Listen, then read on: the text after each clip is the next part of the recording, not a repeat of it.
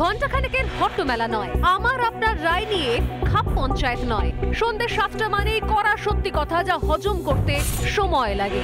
যুদ্ধ হোক বা দুর্নীতি, অপরাধ বা চিটিংবাজি, ঘুরিয়ে নাক দেখাই না আমি, যখন তখন রং বদলাই। আমি স্বর্ণালী, প্রশ্ন করি সোজাসুজি।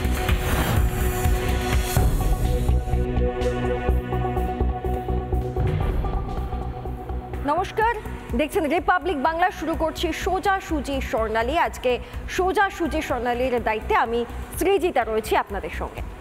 আমাদের রাজ্যের এখন বাস্তব পরিস্থিতিটা ঠিক কীরকম বলুন তো, একটু ছোট্ট করে বলি। আমাদের রাজ্যের পরিস্থিতিটা ঠিক এইরকম যে চাকরি দেব সরকারি আর করব না আমি দুর্নীতি, চাকরি দেব সরকারি আর নেব না আমি কাটমানি। তেমনটা আবার হয় নাকি? চুপি সারে চলতেই থাকবে আমাদের যাবতীয় কারসাজি। আর যদি পড়ে যাই ধরা, ভোল বদলই সেরার সেরা।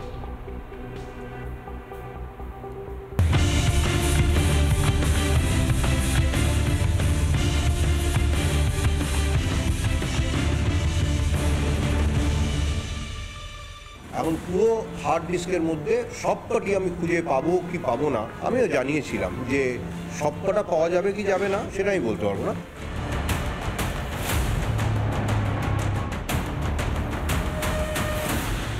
এই তালিকা থেকে যোগ্য অযোগ্য বিভাজন করা সম্ভব। আমরা সুপ্রিম কোর্টের দিকে তাকিয়ে আছি যাতে আমাদের এই প্যানেল পুনর্বহাল করা হয়। সেই জন্য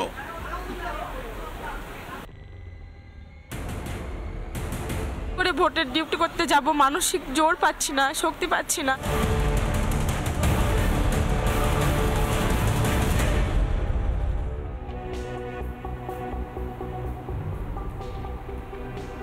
অদ্ভুত এক কমিশন, কখন কি বলে নিজেই জানে না। একটা গোটা দপ্তর, একটা গোটা কমিশন কতটা দায়িত্ব জ্ঞানহীন হলে আজকে এই ছবিটা দেখতে হয় বলুন তো। একটা রাষ্ট্রের মূল শক্তিগুলোর মধ্যে একটা শিক্ষা আমাদের মৌলিক অধিকার। সবই তো এখন গল্প কথা মনে হচ্ছে, কারণ সেই শিক্ষা নিয়েই ছিনিমিনি খেলে ফেললো কিছু ক্ষমতাধারী মানুষ। আচ্ছা বলুন তো, আপনি কখনো ভেবেছিলেন যে শিক্ষক শিক্ষিকা আপনার সন্তানকে পড়ান তিনি আর চক ডাস্টার হাতে আপনার ছেলে মেয়েকে পড়াতে যাচ্ছেন না? তিনি স্কুলে যাচ্ছেন না, তিনি কি করছেন? তিনি প্ল্যাকার্ড হাতে রাস্তায় দাঁড়িয়ে রয়েছেন, তিনি গলা ফাটিয়ে বলছেন আমার হকের চাকরিটা ফেরত দিন। 5 বছর 8 বছর ধরে ছেলে মেয়েগুলোকে যে পড়ালাম, ছেলে মেয়েগুলোকে যে মানুষ করলাম, আপনাদের ভুলের জন্য আমার সেই চাকরিটা আপনারা ছিনিয়ে নেবেন না। তারা এখন এটাই বলছেন। আপনারা ভেবেছিলেন যে কোনো শিক্ষক তারা চিৎকার করে বলবেন, তারা কার্যত কেঁদে ফেলবেন, বলবেন আমারও পরিবার আছে, আমারও সন্তান আছে, আমারও বৃদ্ধ মা বাবা আছে, তাদেরকে টানতে হয়, আমার কি দোষ ছিল? কি বলবেন এটাকে? ভাগ্যের পরিহাস? নাকি কিছু মানুষের দুর্নীতি আর একটা সরকার, একটা কমিশনের চূড়ান্ত অপদার্থতা? এই চূড়ান্ত অপদার্থতা না হলে আজকের এই ছবিটা আমরা দেখতাম না, কোনোভাবেই দেখতাম না। আর আরো কি অবাক লাগে জানেন, একটার পর একটা দুর্নীতি হয়েছে, বারবার মুখ থুবড়ে পড়েছে। তারপর যখন ভোটের প্রচারে যাচ্ছে, কারণ এখন ভোট আবহ চলছে, ভোট বড় বালাই, যখন ভোটের প্রচারে যাচ্ছে তখন চেঁচিয়ে বলছে 26,000 চাকরি চলে গেল এর জন্য, ওর জন্য, তার জন্য। কেন? যখন ভুয়ো চাকরিগুলো দেওয়া হয়েছিল, সাদা খাতায় চাকরি দেওয়া হয়েছিল, প্যানেল বহির্ভূতভাবে চাকরি দেওয়া হয়েছিল, তখন এগুলো মনে ছিল না? 17 রকম ভাবে দুর্নীতি হয়েছে। এটা যারা চাকরি হারিয়েছেন আজকে তারাই বলছেন। কেন হয়েছিল? যখন প্রধানমন্ত্রী এসে বলছেন জোর গলায় যারা সৎ, যারা ঠিক, তাদের পাশে রয়েছেন তিনি, এত বড় একটা কথা এসে বলে গেলেন। আর তখন মমতা বন্দ্যোপাধ্যায় কি বলছেন? আপনার পাশে থাকা দরকার নেই, আপনি তো চাকরিটা খেয়ে ফেলেছেন, আপনারাই তো চাকরিটা খেয়ে ফেলেছেন। কখন এটা হলো? কে চাকরি খেয়েছে? কে দুর্নীতি করেছে? আদালতে দ্বারস্থ করা হয়েছে বা আদালতে দ্বারস্থ হতে কেন বাধ্য হয়েছেন তারা? এর উত্তরগুলো কে দেবে? আমি আসবো আলোচনা, তবে তার আগে একটা রিপোর্ট আপনাদেরকে দেখাতে চাই, সেই রিপোর্টটা নিয়ে আমরা আসছি। যে এই তালিকা থেকে যোগ্য অযোগ্য বিভাজন করা সম্ভব।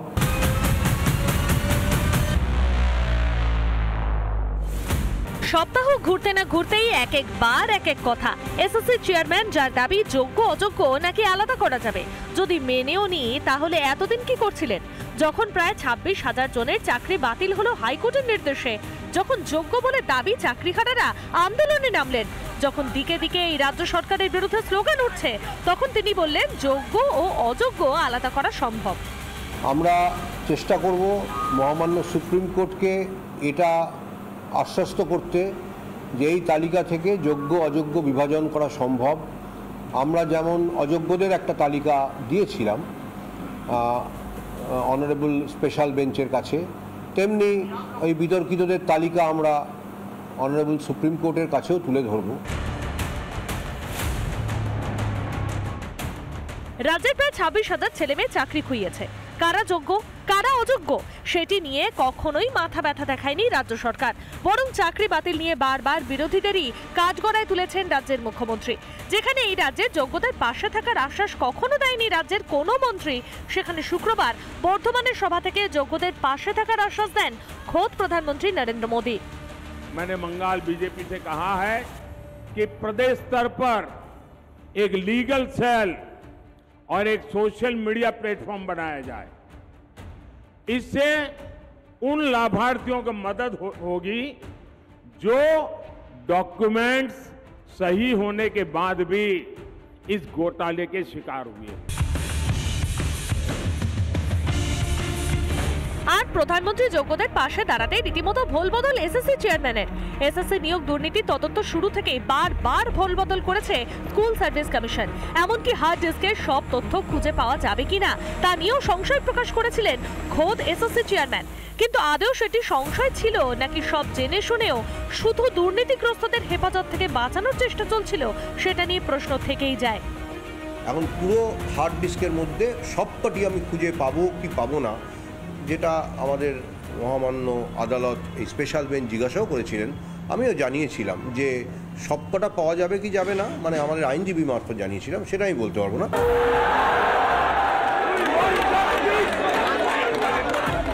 চাকরি বাতিলের পরেই পথে নেমেছেন যোগ্য বলে দাবি করা চাকরিহারারা। 3 দিন ধরে ধর্মতলায় চলেছে অনশন। কেউ রেখে এসেছেন বাড়িতে বৃদ্ধ বাবা মাকে, কারো আবার ছোট্ট মেয়ে অপেক্ষা করে আছে বাবা বাড়ি কবে ফিরবে সেই আশায়।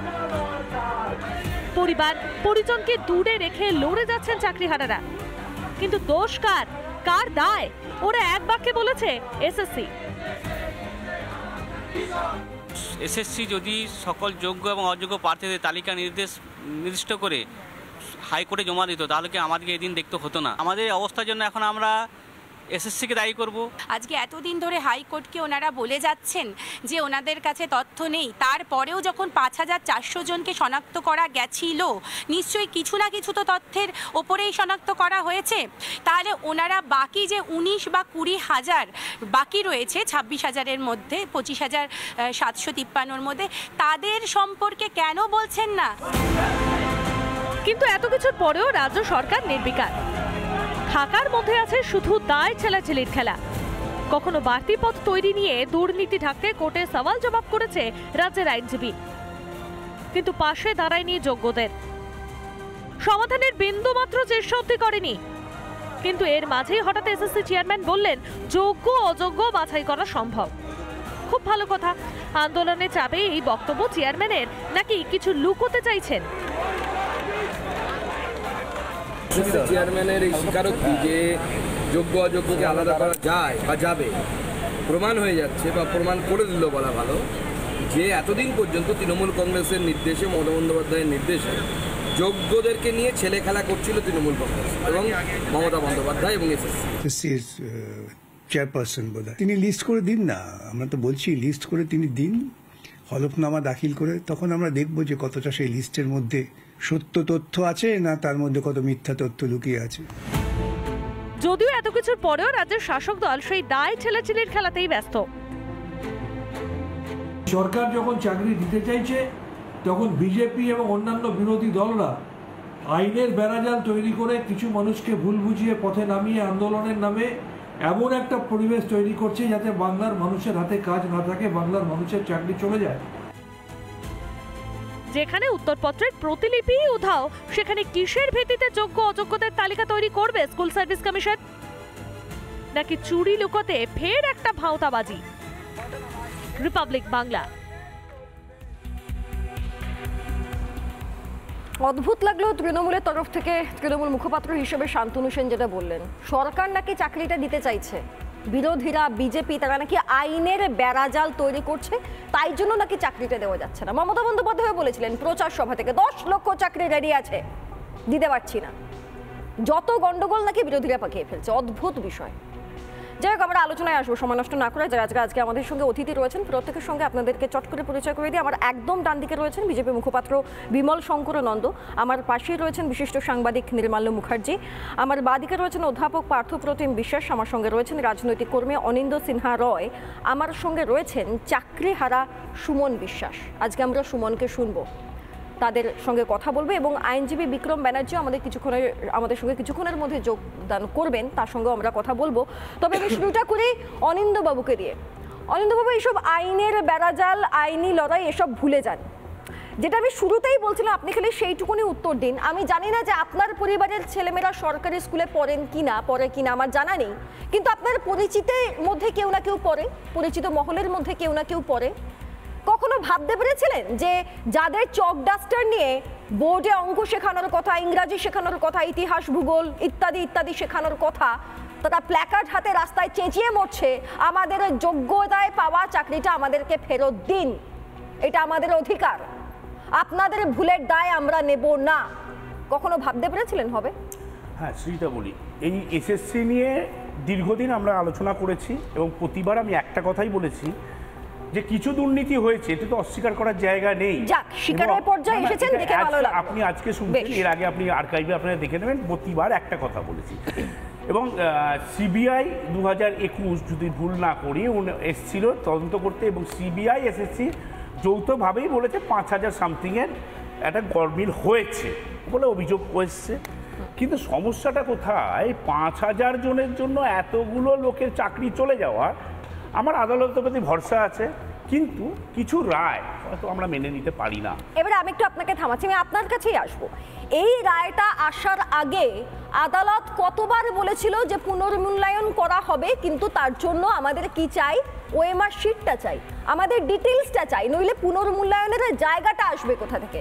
সেইটা দরকার ছিল কমিশনের কাছ থেকে, সেটা কমিশনের দেওয়ার কথা। আদালতের তো মাথা খারাপ হয়ে যায়নি যে এমনি এমনি বলবে একটা গোটা প্যানেল বাতিল হয়ে গেল, এটা তো সম্ভব নয়। না, আমি আপনার দেখুন, ওএমআর সিট আমি তো যদিও এসএসসি মুখপাত্র নই, তা আমি যেটা শুনেছি আপনাদের সংবাদ মাধ্যমে, ওএমআর সিট বোধহয় 1 বছরের মতো রাখার কথা ছিল, ওরা বোধহয় তারপর সেটাকে বোধহয় ডিস্ট্রয় করে দিল। এবার আমি একটা আপনাদেরকে ছোট্ট ইনফরমেশন দিই, ওএমআর সিট 1 বছর রাখার কথা নয়। যদি আমি খুব ভুল না হই 2016 সালেই এটাকে পুশ করা হয় যে ওএমআর শিট 1 বছর পর পুড়িয়ে ফেলা হবে। ওএমআর শিট অন্তত 10 থেকে 12 বছর রাখার কথা। আমি ভুল হলে যারা বিশিষ্ট রয়েছে তারা বলবেন 12 বছর রাখার কথা। কিছু কিছু বলা আছে তাহলে এটা কেন হলো? 20 বছর থেকে ডিজিটাল কপিটা যেটা মিরর ইমেজ তৈরি করা হয় সেটাও নেই আপনাদের কাছে। ওএমআর শিট 1 বছর রাখার কথা ছিল বলে আমি যেটা শুনেছি আমি এসএসসির কাছ থেকে, এবং এসএসসি ওএমআর শিটটা কোনোভাবে ছিল না, ওটাকে পরিবর্তন করা হয়েছে। এসএসসি সেটা ভালো বলতে পারবে, এসএসসি কোনোভাবে ওএমআর শিটটা পায়নি, কিন্তু এসএসসি এখন বলছে যে আমরা কোর্টের কাছে বলেছে, মিডিয়া ট্রায়ালে নয়, আমরা কোনটা যোগ্য কোনটা অযোগ্য আমরা বার করে দিতে পারবো। সেটা হাইকোর্টে কেন বলো না? এটা তো ভালো খবর। সেটা হাইকোর্টে কেন বলেনি?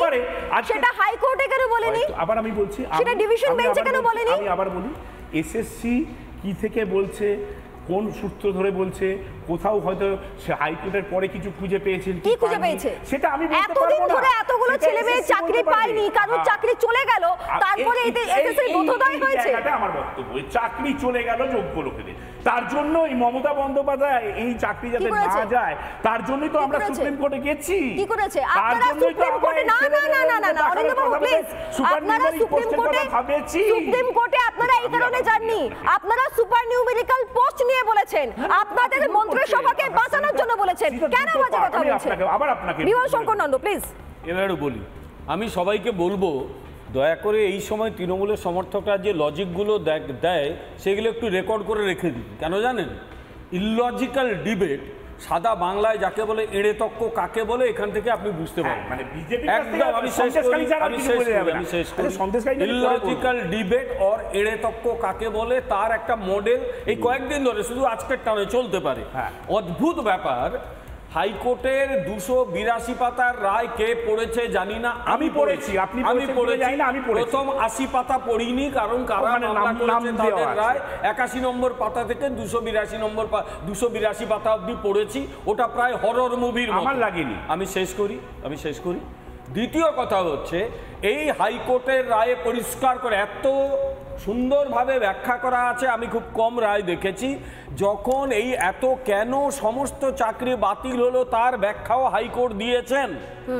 বিচারপতি বসাক এবং বিচারপতি রশিদি যে আমরা বারবার স্কুল সার্ভিস কমিশনকে বলেছি তুমি প্রমাণ সমেত তুমি নিয়ে এসো কারা অযোগ্য কারা যোগ্য, এরা যদি অযোগ্য হয় এরা যে যোগ্য তার প্রমাণ দাও। কোনো প্রমাণ স্কুল সার্ভিস কমিশন দেয়নি। তাহলে আজকে যদি প্রমাণ দেওয়ার কথা বলে, আমি আইন যতটুকু বুঝি আদালতের কাছে ফ্যাক্ট সাপ্রেস করা হয়েছে, যেটা ইটসেলফ একটা ক্রাইম। ফলে এই ক্রাইমটা করা হয়েছে, এটা একজন আইনজীবী বলতে পারবেন। দ্বিতীয় কথা, এখানে শুধু এই 19,000 বা 5,500 26,000 বঞ্চিত হননি, এখানে বঞ্চিত হয়েছে 23 লক্ষ মানুষ যারা অ্যাপ্লিক্যান্ট ছিল। 23 লক্ষ, কারণ সমস্ত ওএমআর সিট নষ্ট করা হয়েছে, তাদের কোনো মিরর ইমেজ রাখা হয়নি। স্কুল সার্ভিস কমিশনের একজন লোক যে লুকিয়ে নিয়ে চলে গেছিল পঙ্কজ বনসল বলে, তার কাছ থেকে কিছু উদ্ধার করা হয়েছে। ফলে এগুলো স্কুল সার্ভিস কমিশন দেয়নি। তৃতীয় হচ্ছে এই স্কুল সার্ভিস কমিশন গোপনে গোপনে টেন্ডার দিয়েছিল, বলেছিল এটা নাকি গোপনীয় পরীক্ষা। কোর্ট যখন বলো এর চেয়েও বহু গোপনীয় পরীক্ষা হয়, তারা ওপেনলি টেন্ডার করতে পারে কিন্তু শর্ত চাপায় গোপনীয়তা থাকবে, তুমি কেন করলে? উত্তর দেয়নি। আমি শেষ করি, আর 2-3 লাইন আছে। এই মানে নাইসা সংস্থা সে একটা সাবটেন্ডার দিল, স্কুল সার্ভিস কমিশন জানে না, অথচ সেই সাবটেন্ডার সংস্থা স্কুল সার্ভিস কমিশনের বিল্ডিং এর ভেতরে কাজ করেছে। মানে বোঝা যাচ্ছে কিরকম মানে হাস্যকর ব্যাপার হয়েছে।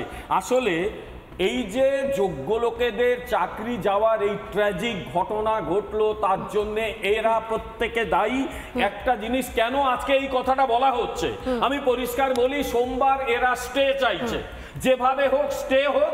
স্টে হলে একটু রংটং মেখে বলবে এই তো সব ঠিক হয়ে গেল। ওই যে একজন উকিল বলেছিল না, তোরই মেরে 5 মিনিটে করে দেবো, বলে ভাই তো স্টে হলো। আসলে এরাও জানে এদের কাছে কোনো তথ্য নেই।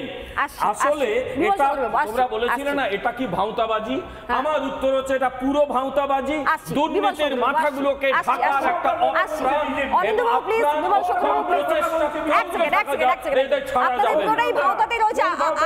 একটা ঠিকঠাক তথ্য দিতে পারেনি। আসছি দুজনের কাছে, আসছি নির্মল বাবুর কাছে যাবো, তবে তার আগে একবার আইনজীবী বিক্রম ব্যানার্জি আমার সঙ্গে এই মুহূর্তে রয়েছেন, স্বল্প সময়ের জন্য আমি তার কাছে একবার যাই। নির্মল বাবু, মাফ করবেন বিক্রম বাবু, আমাকে একটা সহজ কথা বলুন। এসএসসি কয়েকদিন আগে বললো ওই হার্ড ডিস্ক থেকে কতটা কি পাবো না পাবো সেটা তো এখনো বলতে পারছি না। আবার সেই এসএসসি বলছে যে না আমরা যোগ্য অযোগ্য আলাদা করে দিতে পারবো। আমরা এই কনফিউশনের জায়গাটা বুঝতে পারছি না, মানে এতটা অপদার্থতা কেন হতে পারে একটা কমিশনের? কি দিতে পারবে যাতে যোগ্যদের চাকরিটা অন্তত বেঁচে যায়? স্কুল সার্ভিস কমিশন প্রথম থেকেই তাদের স্ট্যান্ড কোনোদিনই ক্লিয়ার করেন। সুপ্রিম কোর্টে একরকম, সিঙ্গেল বেঞ্চে একরকম, ডিভিশন বেঞ্চে একরকম, আবার সুপ্রিম কোর্টে গিয়ে বলছে যে ওরা স্যাগ্রিগেশন করতে পারবে। যখন কলকাতা হাইকোর্টে হিয়ারিং হয়েছিল, একদম স্পেসিফিক অর্ডারের মধ্যে রেকর্ড আছে যে স্কুল সার্ভিস কমিশনকে 2জন বিচারপতি বারবার করে জিজ্ঞেস করেছে যে আপনাদের এই যে ইলিগ্যালিটি সিবিআই বলছে, রিট পিটিশনাররা বলছে, আর কোনো ইলিগ্যালিটি আছে কিনা। স্কুল সার্ভিস কমিশন স্পেসিফিক বলেছে আমরা বলতে পারবো না যে আরো কিছু ইলিগ্যালিটি আছে কিনা, কত সংখ্যায় আছে সেটাও বলতে পারবো না। এবং স্কুল সার্ভিস কমিশন এটা বলেছে যে সিবিআই এবং রিট পিটিশনার যেগুলো দিচ্ছে সেগুলো তারা ডাউট করছে না। এটা একদম specific stand of school service commission before the division bench.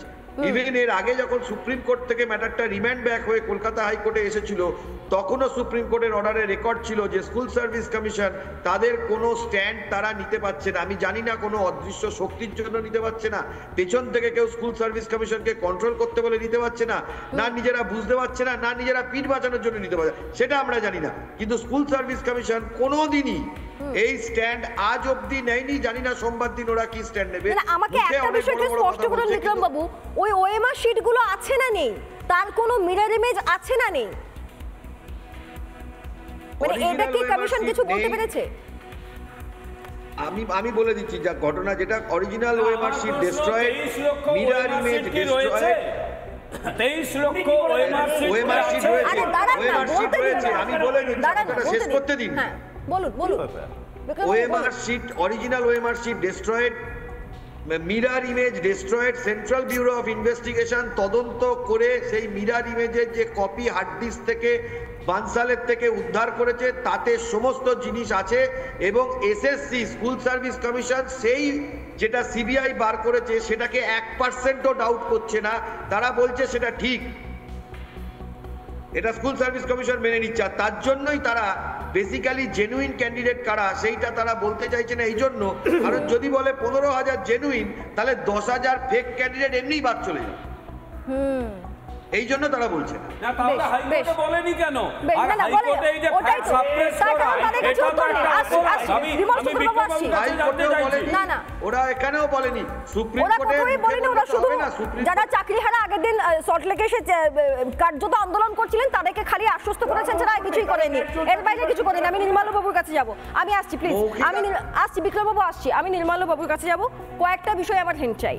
এক, ওএমআর শিট কেন থাকবে না, অদ্ভুত বিষয়।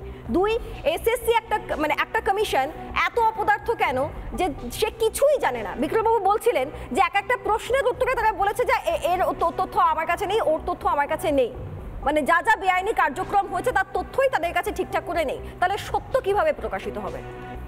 দেখুন, আমি আপনাকে বলি, এসএসসির যে চেয়ারম্যান এ তো রিমোট কন্ট্রোলে চলে, এটা একটা পাপেট, ওটাকে বসিয়ে রেখেছে। সে পাপেটকে একটা খেলার পুতুলের মতো, দম দেওয়া পুতুল যেরকম চলে সেরকম দম দেওয়া পুতুলের মতো কথা বলছে, একদম পাপেট একটা total, number one. Number two হচ্ছে পুরো খেলাটাই হচ্ছে নজর ঘোরানোর খেলা। যিনি খেলছেন তার নাম হচ্ছে মমতা বন্দ্যোপাধ্যায়, পরিষ্কার কথা। তার কারণ এরপরে 5টা ফেজ আছে, এই 5টা ফেজের ইলেকশন যে করে হোক তাকে 4টে ফেজ কাটাতেই হবে।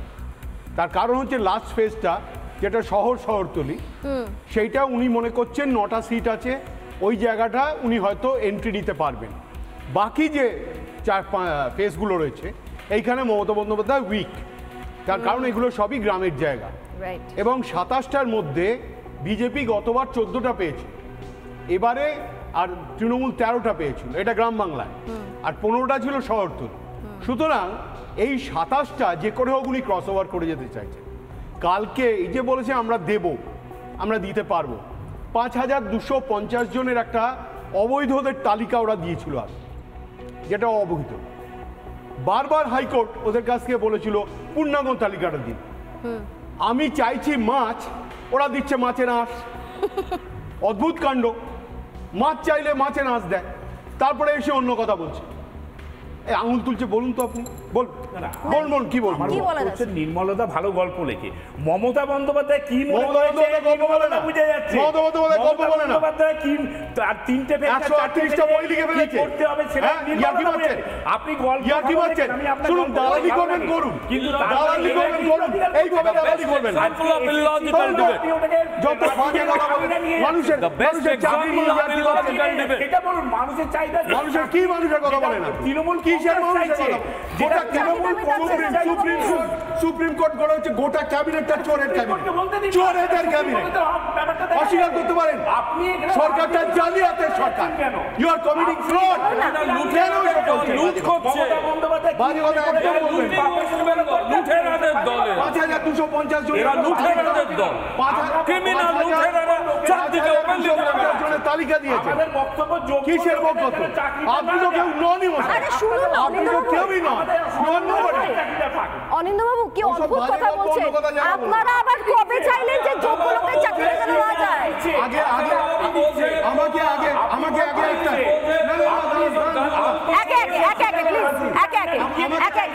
আগে একটা কথা বলুন।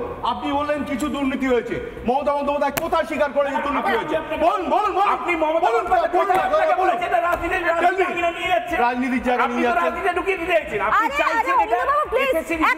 আমি এখানে বলতে বাধ্য হচ্ছি, আসছি অনিন্দ্যবাবু, যদি রাজনীতি না হতো, বিমল চক্রবাবু আসছি, না না অনিন্দ্যবাবু, বিমল চক্রবাবু এবং নির্মাল্যবাবু, আমি তিনজনকেই বলছি একটু শান্ত হন। বিমলবাবু শান্ত হন।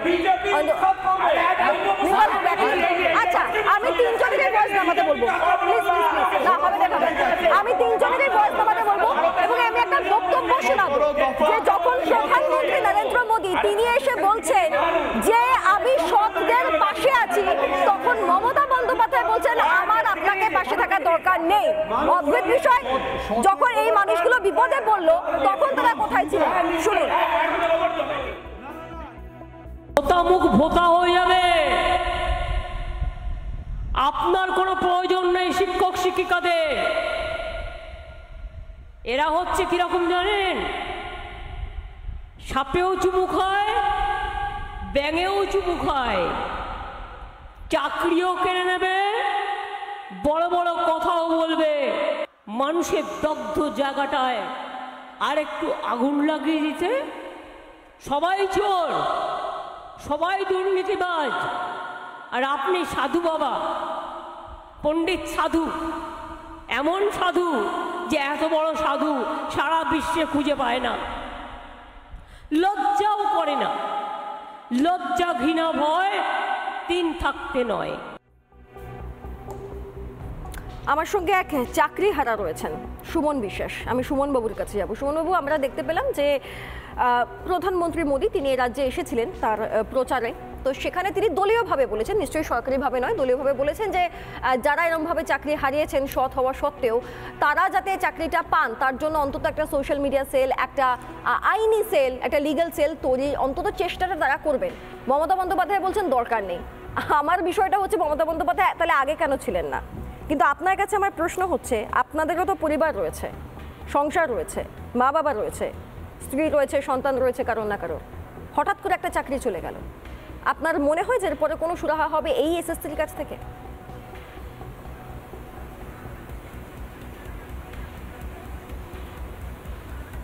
হ্যাঁ, নমস্কার। আমি 2016 প্যানেলের চাকরিহারা জীবন বিজ্ঞানের একজন হতভাগ্য শিক্ষক সুমন বিশ্বাস। আমি নদিয়ার নাকাশিপাড়ার ম্যাসপোতা উচ্চ বিদ্যালয়ের একজন শিক্ষক। আপনি স্বর্ণালীদি যে কথা থেকে শুরু করেছিলেন, একটা কথা তো পরিষ্কার, এদেশের মাননীয় প্রধানমন্ত্রী নরেন্দ্র মোদীজি তার দৃষ্টি আকর্ষণ করা গেছে, অর্থাৎ তিনি বলেছেন যে অন্তত তিনি বলেছেন, তার কথা দিয়ে প্রমাণ হয়েছে যে এ রাজ্যের সরকার এবং এসএসসি সম্মিলিতভাবে দুর্নীতির কারণে এই যে আমরা আজকে যোগ্যরা চাকরিহারা হয়েছি, আমরা যে আজকে শহীদ মিনারে সংগ্রামী যৌথ মঞ্চের তাঁবুর তলায় অনশনে বসেছি নিজের চাকরি ফিরে পাওয়ার তাগিদে, এবং আমাদের সাথীরা গত 25 তারিখ দিয়ে আচার্য সদন ঘেরাও করেছিল। এই পুলিশ, যে পুলিশ কিনা টেবিলের তলায় ফাইল দিয়ে মাথা লোকায়, তারা আমাদের গ্রেপ্তার করেছিল। গতকাল আমাদের কিছু কিছু সাথীরাও বিক্ষিপ্তভাবে আন্দোলন করেছে। একটাই দাবি, এই যে এসএসসি অবিলম্বে যারা দুর্নীতির সুবিধা পেয়ে চাকরিটা নিয়েছে, যেটা সুপ্রিম কোর্টও বলেছে, মাননীয় প্রধান বিচারপতি যেটা বলেছেন যে যারা দুর্নীতির সুবিধা নিয়ে চাকরি পেয়েছে আর যারা নিজের মেধায় চাকরি পেয়েছে তাদেরকে অবিলম্বে আলাদা করুক। মাননীয় প্রধানমন্ত্রীকে আমরা যোগ্য চাকরিহারারা অশেষ অশেষ ধন্যবাদ, আপনাকে অনেক অনেক সংগ্রামী অভিনন্দন যে আপনি অন্তত বলেছেন যে অনেক যোগ্য উচ্চশিক্ষিত উচ্চ যোগ্যতা সম্পন্ন মাস্টারমশাইরা গ্রুপ সি গ্রুপ ডি যারা চাকরি হারিয়েছেন, আপনাকে আমরা ধন্যবাদ জানাই। তবে আমরা একটা বিষয় বলি, আপনাদের প্যানেলেও যারা রয়েছে, আপনাদের মিডিয়ার মাধ্যমেও বলছি, আমরা কোনো রাজনীতির মধ্যে যেতে চাই না। আমরা তো চাকরি হারিয়ে আজ অনশনে 3 দিন ধরে অনশন চলছে, আমাদের পরিবারগুলো অসহায় হয়ে তারা কি যন্ত্রণার মধ্যে দিন যাপন করছে। সুতরাং যদি লিগ্যাল সেল হয়, আমি বলবো যে দেশের যেহেতু আমাদের মাননীয় প্রধানমন্ত্রী, তাকে বিনয়ের সাথে বলছি আপনি সকলের জন্য একটা লিগ্যাল সেল করুন। আমরা আসলে কোনো রাজনীতির মধ্যে থাকতে চাইছি না, কোনো যোগ্য যারা নিজেরা চাকরিটা হারিয়েছি। আর একটা কথা দিদি বলবো, পাশাপাশি এ রাজ্যের মুখ্যমন্ত্রী তিনি কিন্তু যোগ্য চাকরি হারাদের পাশে নেই। কারণ তিনি শুধুমাত্র আছেন তার ক্যাবিনেট এবং তিনি স্বয়ং মুখ্যমন্ত্রী। নিজেকে বাঁচানোর জন্য প্রমাণ সুপ্রিম কোর্টে কিন্তু এই যে সুপার নিউমেরি পোস্টের জন্য তারা কিন্তু ওই স্টে অর্ডার চেয়েছে। অর্থাৎ এ রাজ্যের যোগ্য চাকরিহারারা নরকে যাক, তারা বিসর্জন চলে যাক, তারা গোল্লায় চলে যাক, তার পরিবারগুলো আপনাকে। এখানে এক রাজনৈতিক কর্মী বন্ধু রয়েছেন আমাদের সঙ্গে, তিনি বলছেন যে না, মমতা বন্দ্যোপাধ্যায় চান সবার চাকরি থাক, বিরোধীরা বাধা দিচ্ছে, আইনের বেড়াজালে নাকি বাধা দেওয়া হচ্ছে, তাই জন্যই নাকি আপনারা বিপদে পড়ছেন। আসলে আপনারা কেন বিপদে পড়েছেন সুমন বাবু, আপনারা বলুন। আজকে আপনাদেরই বলার দিন। না না না না দিদি, এইটা জানতে হবে। যদি চাইতো এ রাজ্যের মুখ্যমন্ত্রী, তিনি আপনাদের মিডিয়ার মাধ্যমে আমি জানাচ্ছি দিদি, আমরা আপনার বিরোধী নই, আমরা এই সরকারের বিরোধী কিছু নীতির বিরুদ্ধে, কিন্তু আমরা তো আপনার বিরোধী নই। আমরা এ রাজ্যেরই একজন নাগরিক এবং শিক্ষক যারা নিজের মেধায় চাকরি পেয়েছি। আপনাদের যারা নেতা মন্ত্রীরা প্রকাশ্যে প্রমাণিত, যারা অনেকে জেল খাটছে এই যে ঘুষের বিনিময়ে, এসএসসি যে নিজেই তো বলছে, এত তথ্য দিয়ে বলছে হাইকোর্টকে এত লোক ঘুষ দিয়ে চাকরি নিয়েছে, তাদেরকে আপনি অবিলম্বে স্যাগ্রিগেট করুন, তাহলে বুঝবো যে আপনি আসলে যোগ্যদের পাশে আছেন। নইলে আমরা এখন আমাদের যে ধারণা আপনি আসলে যোগ্যদের পাশে নেই। আগামী সোমবার সুপ্রিম কোর্টের মামলা রয়েছে, আমাদের নজর থাকবে। সংগ্রামী যৌথ মঞ্চ যোগ্যদের হয়ে সুপ্রিম কোর্টে মামলা লড়ছে, আরও আমাদের বিভিন্ন বিক্ষিপ্ত দাদারা মাস্টারমশারা তারা বিভিন্ন আমি আপনাকে একটা ভিন্ন প্রশ্ন করছি, অন্যভাবে নেবেন না, কারণ এই দিকগুলোকেও নিয়েও হয়তো ভাবা দরকার। এই যে আপনি আজকে আপনার হঠাৎ করে চাকরিটা নেই, আপনি যোগ্য, আপনি দাবি করছেন আমি যোগ্য, আপনি সেটা প্রমাণ করতে আপনি প্রস্তুত, তাই জন্যই আজকে আপনি অনশনে বসেছেন। আপনাদেরকে জানিয়ে দিই যারা এই মুহূর্তে দেখছেন যে সুমন বাবুরা আজকে বোধহয় 3 দিন হলো তারা অনশন করছেন তাঁদের যোগ্যতার দাবিতে। আমাকে একটা কথা বলুন সুমন বাবু, আপনার তো পরিবার রয়েছে, পরিবারে কে কে রয়েছেন?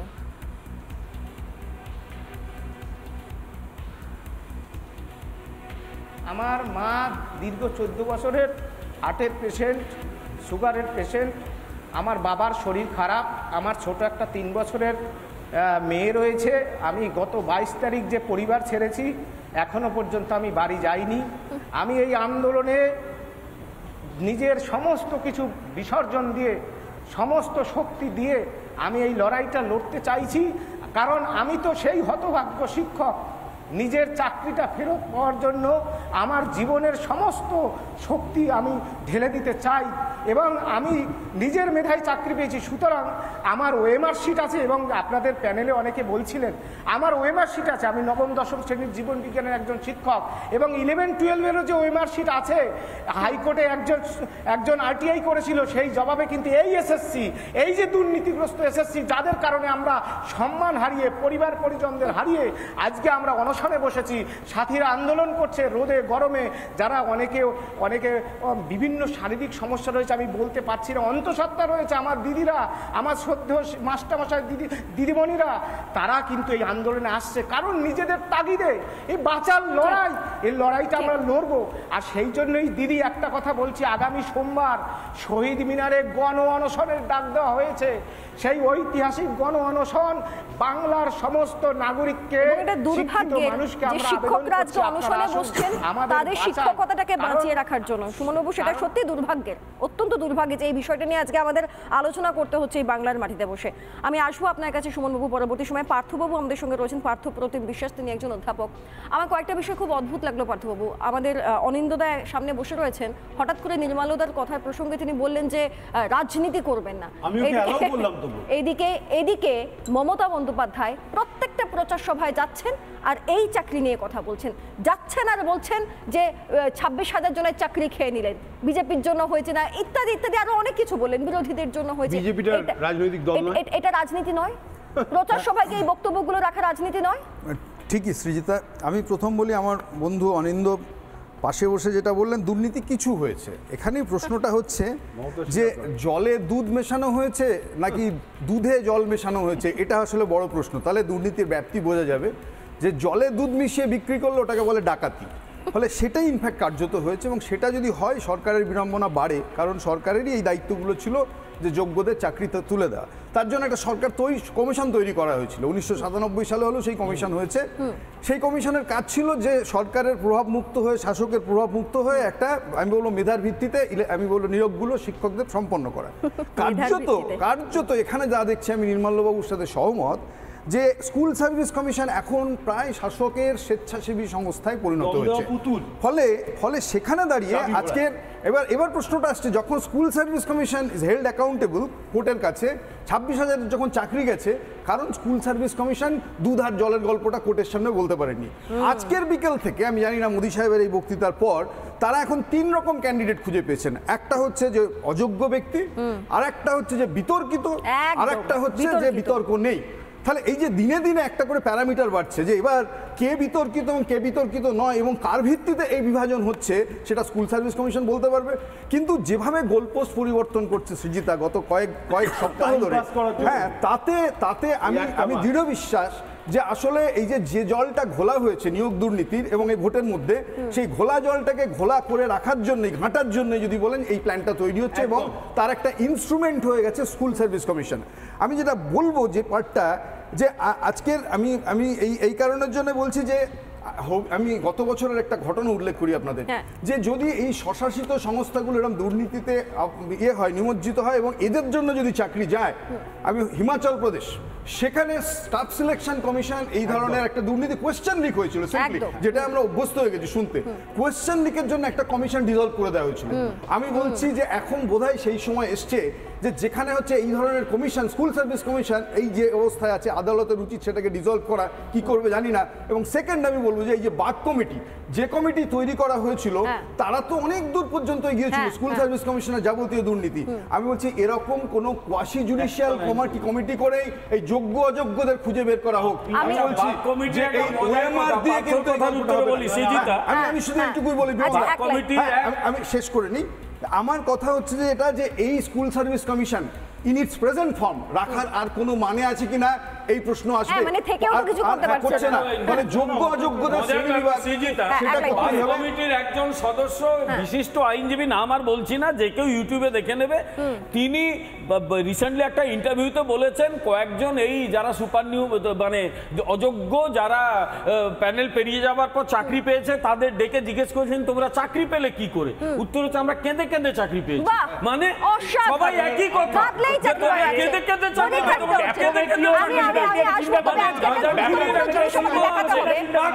যখন এই সন্দেশখালী কর্মসংস্থান দুর্নীতি এত কিছু হচ্ছে, তখন সিপিএম এর তরফ থেকে বুদ্ধদেব ভট্টাচার্যের একটা এআই প্রেজেন্টেশন দেওয়া হয়েছে।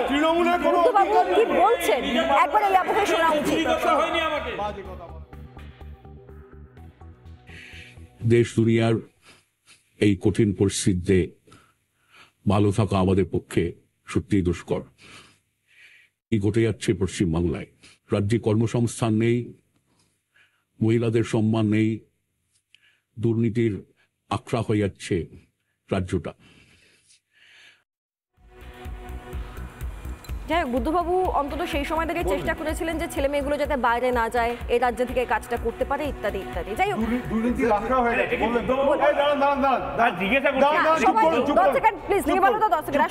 আপনারা তো কোনো রাজ্যেই নেই, এত বকবক কেন? এই তো